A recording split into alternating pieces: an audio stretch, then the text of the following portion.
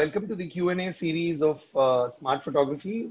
Today, we have our favorite question from our readers on where do flagship smartphone cameras stand versus the entry-level DSLR. And we have Mr. Billimoria, editor of Smart Photography, answering this for us.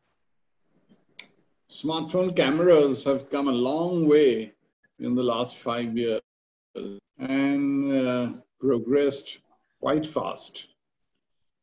The fact, however, remains that when you read about 50 megapixels or more, the actual size of the sensor used in smartphones is pretty small and therefore is not comparable with what you can get even in a beginner's mirrorless or DSLR camera.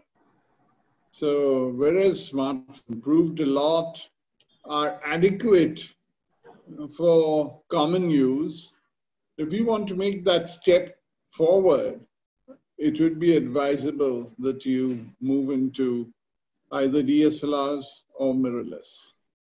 But what about the budgets, the R&D budgets that these smartphone camera manufacturers have? So do you see them, using adapter lenses or some attachments which are not just gimmicks?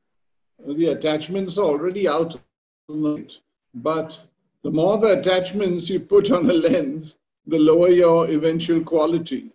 So that's not the right solution, actually. The main merit of SLRs and mirrorless cameras is that you can change the lens, depending on the subject that you're shooting, and therefore have the right lens for the right situation. That is, even today, with all these digital zooms and so on, not equivalent in quality. Okay. Thank you, Mr. Billimoria.